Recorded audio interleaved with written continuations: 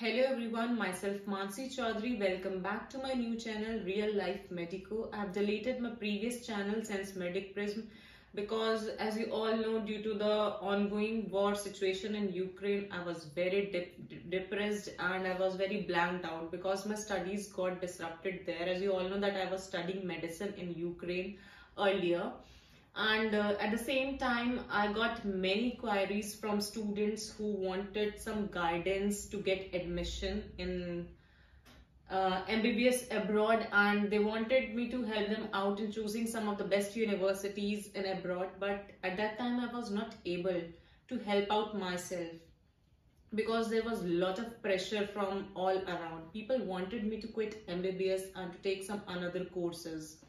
But at the same time, there were my parents and my grandparents who stood by my side, and they reminded me of my dream to become a doctor. They motivated me, and at the same time, I got some motivation and some positive vibes in me. And then I searched for the possible ways. Then finally, I got a way out of that hectic, dramatic situation. I decided to take a transfer to some another country, but my main preference was to choose a European country because I like European countries, because I like the standard of living in European countries, and also the standard of education in European countries are much better. So my main preference was to choose any European country to take transfer to, so that I can continue my further studies.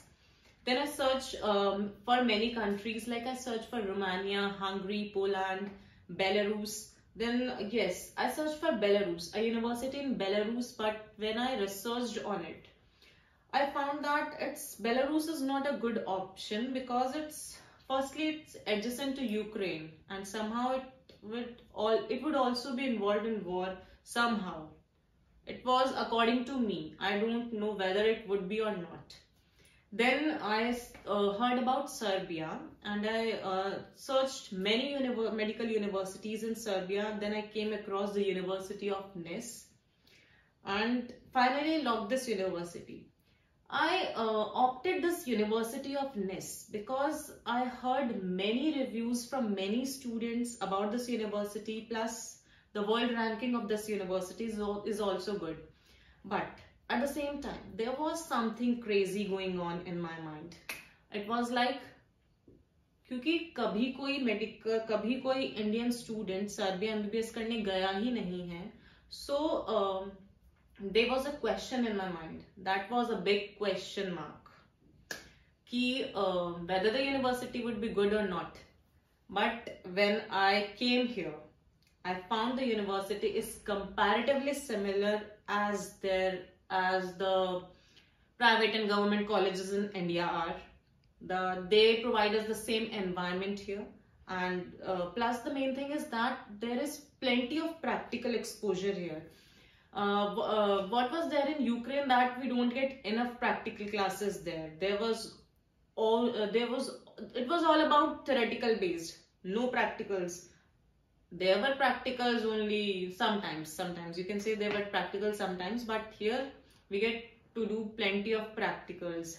The main focus is on practicals. So this was all about my intro. This was all about my journey, and this was all about what I have faced in my past few months.